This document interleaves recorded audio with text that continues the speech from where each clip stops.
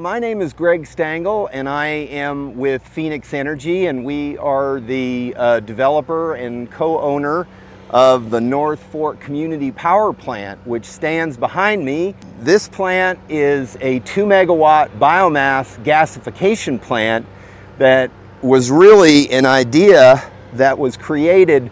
by the community and a number of other communities we serve around California as a way to create jobs, to restore a forest economy, but also, and increasingly more importantly, to provide a defense and a risk reduction of catastrophic wildfire by providing an outlet for forest biomass that prevents pile and burn approaches,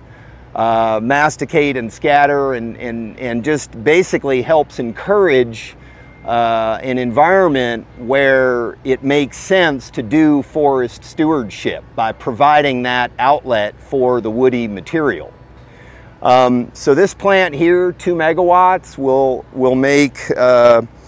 about 15 million kilowatt hours a year. That's enough for about 1,600 homes, and it's a 24/7 facility. We expect to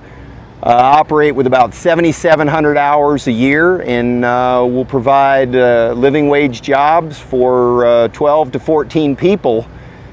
here directly at the plant, and that's perhaps one of our proudest achievements